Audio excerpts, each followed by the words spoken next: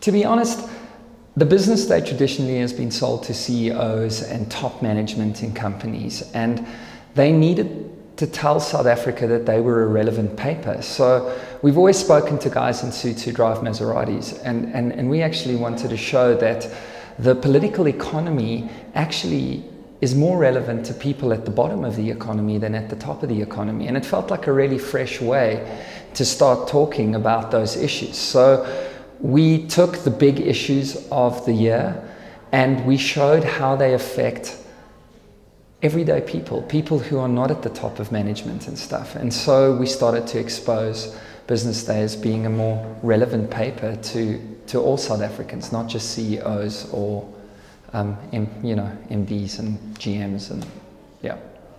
It actually broke with TV, and then there was press that rolled out with that, and there was a massive digital push as well. So it was really a fully integrated campaign.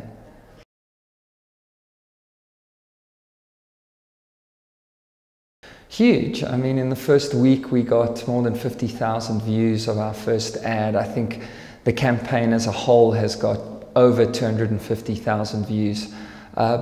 Yeah, people really responded well. It started trending on Twitter. People were really engaged. They started talking about the various issues, and I think the campaign was quite a big success. It really showed how relevant those issues are to all of us, not just to people at top level management.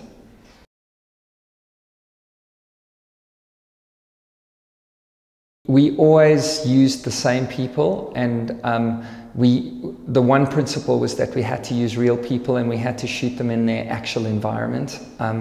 So that's what we did.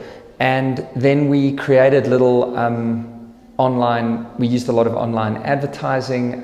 We used a lot of Business Day's online presence already. And then we pushed a lot to YouTube and did a lot of advertising in that space as well.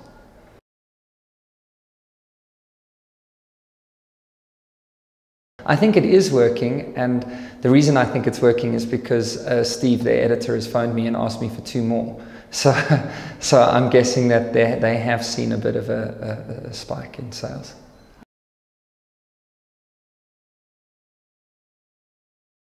It took us 13 full presentations to actually get to that moment of going, this is who we're about. I have to be honest, the first time we presented the work, Peter was like, you're a bunch of advertising wankers and trying to present my brand in a way and trying to tell me my brand's something it's not. And I mean, he's an amazing guy. I love Peter, and I love that kind of honesty. And we went back and we just kept on beating our heads against that same wall, and eventually we broke through and we found the thing that we needed.